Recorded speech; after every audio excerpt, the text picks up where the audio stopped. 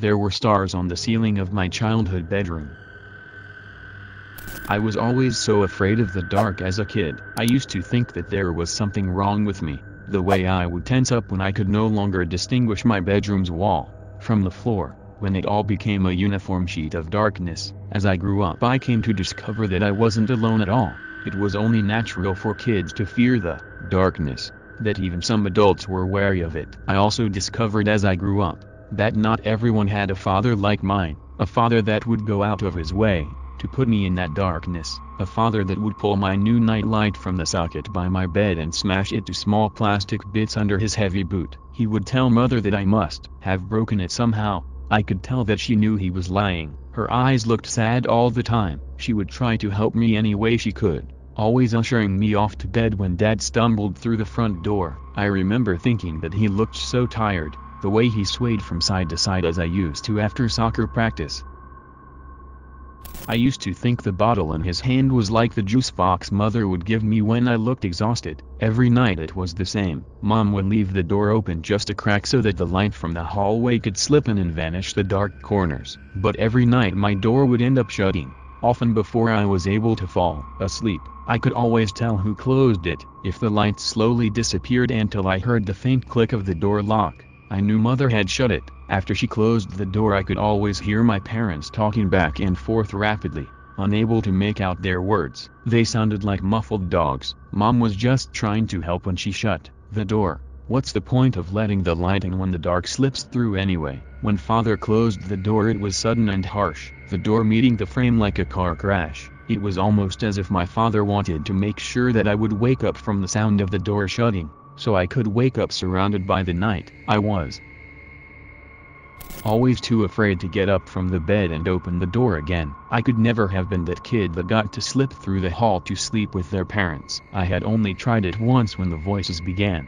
It was after my father slammed the door shut that I opened my eyes and laid silent on my bed, staring off into the dark. In that silence, I could hear them, small whispers filling my room like a cold breeze. Much like when my parents would argue through the walls, I could never make out what was being said, but I knew those voices were not my parents. It sounded like there were dozens of them all chatting to each other, a cacophony of secrets that plumed into my eardrums and rattled my heart. I convinced myself that facing my father was the lesser of two evils and slowly climbed out of bed. Opening my door, I walked timidly down the hall. It felt like that hall leading towards my parents' room stretched on forever when I was a kid, the architecture of the house giving me every chance I could to turn back. My small hands pressed open my parents' door, but they weren't sleeping. Dad was sitting on the edge of the bed while Mom was curled up in bed. There wasn't much time to turn around, my dad's attention snapping to me faster than I could think. I had enough time to see a collection of juice boxes by my father's feet before he stood from the bed. I heard my mother offer a plea before the heavy footsteps approached. His large open palm rested on my shoulder, and for a moment I thought that I was going to receive some comfort. Instead, I felt my father's immense strength pushing me backward and lifting my feet off the ground. My back smacked against the hall's hardwood floor, and before my approaching mother could cross the door frame, I saw Dad swing it shut with such a force I felt twin press against my wet cheeks. I would have been able to sleep with the door open that night, but I ended up closing it again when I heard my parents barking again. I was so scared to sleep the next night, so afraid of the voices in my dad. But when I laid down in my bed and my father slammed the door shut, I opened my eyes to find the room wasn't so dark. Turning my head against the pillow, I turned my attention to the ceiling. I thought that she must have done it while I was at school. Above my head was my very own night sky, a collection of shining white dots that littered the ceiling, making it look like my room stretched into infinity. The lights were just bright enough to put my mind at ease. Instead of nervously observing every bleak nook and cranny of my room,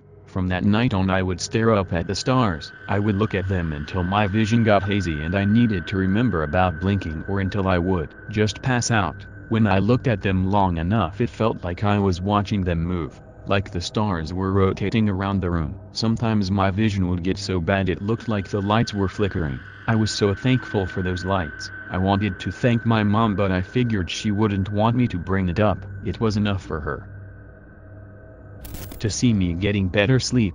She would occasionally tell me how proud she was that I got over my fear of the darkness. Even though I hadn't really. If it wasn't for the stars I would still be afraid, but she looked so happy, so I never told her. Seeing my mom happy wasn't something I got often, so I cherished that too. Night after night those stars kept me company, and some part of me started to feel braver and braver. Even when I started hearing the whispers again, they just became another part of the night. Another thing to keep my company. I even started closing my door so that my father didn't get the chance to slam it shut. And then, the stars went away. I could never forget that night. As I laid in bed staring up at the tiny freckles of white dotted around my ceiling, I heard a door slam. Not mine, but the front door. There were no whispers that night, so I could hear every heavy footstep. My parents started to bark, but the bass of my dad's words was higher than I was used to. It felt like his words were shaking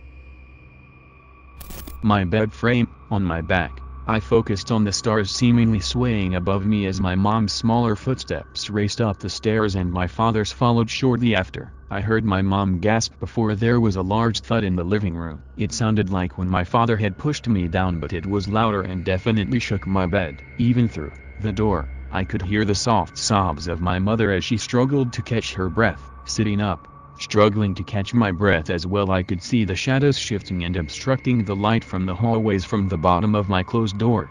My dad uttered harsh demands to my mom. She pleaded with him, still begging. I could feel the corners of my mouth lowering and my face becoming hot. I desperately wanted to do something. I felt it welling up in me and soaking my heart until it formed a lump in my throat. I looked up at the stars again, my vision obstructed by a thin film of tears gather. The lights looked warped under the filter of liquid that pooled until it streaked down my cheek. The darkness around those stars swirled too until it looked like it was reaching out for me. All these shapes returned to normal when I wiped my eyes clean. Then I heard one more thud.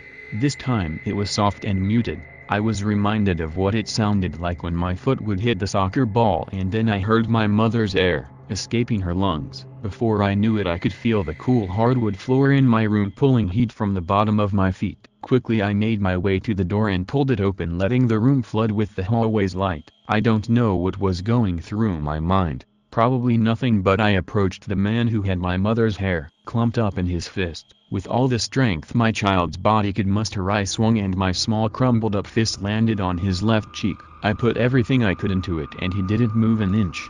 It was like he was made of stone or something. He turned to me. He was struggling to keep both eyes open and his breath smelled like battery acid, but again, he was faster than I could think. His massive hands wrapped around my arms and he picked me up off the ground with such little effort I felt like I didn't even exist. He smiled at me, an ugly and unkind smile, and through the slurred speech he mockingly called me a big brave man, before once again shoving me backward.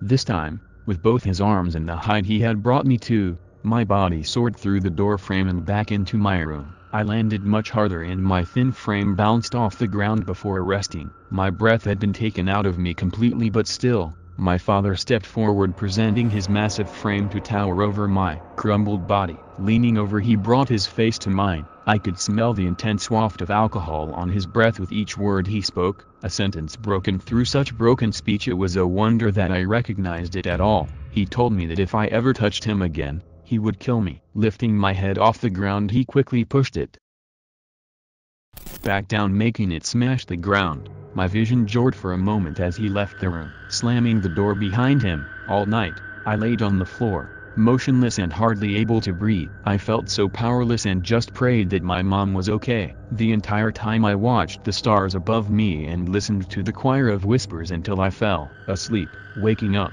as sore as ever in my mom's arms, I felt confused. The cool air was pressing against my face as my mother cradled me on the curb outside our home. I started to try and look around when I noticed the red and blue lights alternating around us. She rested her hand on my head and told me to keep my eyes on her. I did, mostly, but it was what was behind my mother that I focused on. Real stars were hanging in the night sky above us. There were more whispers around me, but they sounded different. I could hear footsteps all around us and the sound of running vehicles. I was curious, but I was so tired, and watching the actual stars mile and miles above me, I fell asleep, embraced in my mother's arms. The next day my mother explained that my father had been taken away by the police and she didn't think he'd be coming back. I didn't know how to feel, but I knew there was a ping of relief in me, something to distract me from the pain in my body. Mom was absent a lot after that, always leaving the house. I thought that maybe she had to get another job since Dad was gone.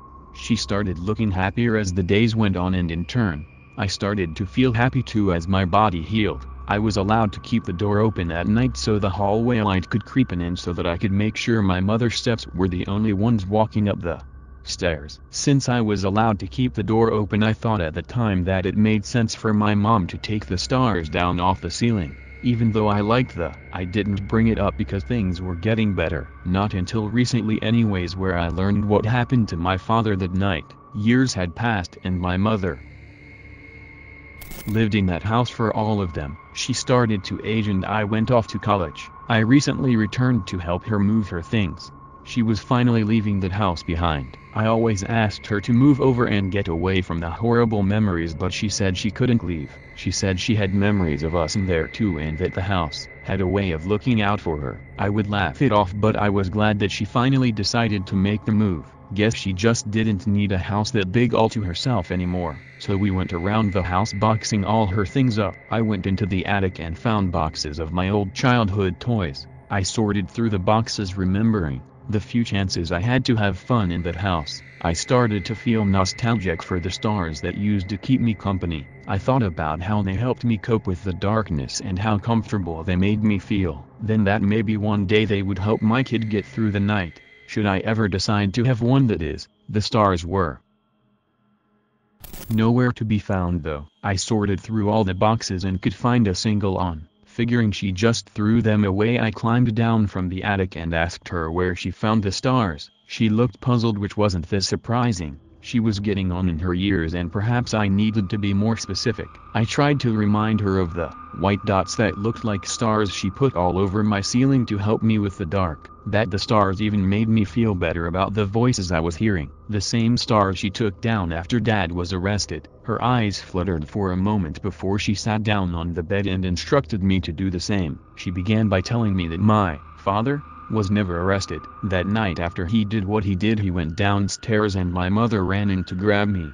She scooped me up and pulled me into her room where she barricaded the door. She listened as my father ran around the house. After noticing we weren't around anymore, he was far too drunk to even think that we were in the same room. He slept in. She listened as he came back up the stairs, the steps nearly cracking under his frantic footsteps. My mother peeked through the door and watched as he walked into my room. He looked around yelling my name, saying that if I didn't come out of hiding that I was going to be in big trouble. Then he stopped and looked around the room, but with more curiosity than the anger he had before. Mom watched him slowly look up at the ceiling as if someone was calling for him. My dad stood there, framed by the door, as he stood and stared at the stars on my ceiling. And then, my mother said, he started to lift off the ground. It was so dark in the room that it was like the darkness itself was pulling him up, and before she knew what to think, he was gone. She waited a moment before cautiously opening the bedroom door and stepping into the hall. Each step took minutes to get through, she said as she made her way to my room. It sounded like it was far away, my father's screaming, but she said it got louder and louder until it crescendoed when my father's body dropped from the ceiling and smacked against the floor. In complete shock, my mother managed to dial the police, who also brought an ambulance with him, but she said Dad was far beyond saving. She said that with relief in her voice. She continued to explain that she had to meet with the police for a long time after that night, which was why she was absent so often. The police couldn't explain what happened but ended up ruling out my mother as a suspect in my father's death, because the police had no idea what his cause of death was. They said it would have been physically impossible for a full-grown bear to do damage like that to a body. Never mind thinking my dainty mother could do it. She said the closest thing the coroner could liken the damage to was someone falling from a plane a mile up and smacking against the pavement. She'd never get the shape of him out of her mind, the way his body had folded and pressed into itself, the way bones poked through the skin, and how his eyes had rolled back. Even when looking at the complete decay of life that was my father, she felt warm that night. She never questioned it. She had been dealing with the monster that was my father since before I was born, and whatever monster it was that took him out of our life, she was thankful. That's when she said something that made my heart sink but also filled me with a sense of familiarity at the same time. She said to me that something must have been looking out for you. And I couldn't help but picture them, all the beady white orbs that hung above my head every night I closed my eyes, the white shining dots and the endless darkness around them. I found myself strangely thankful for them. What I now know were never stars,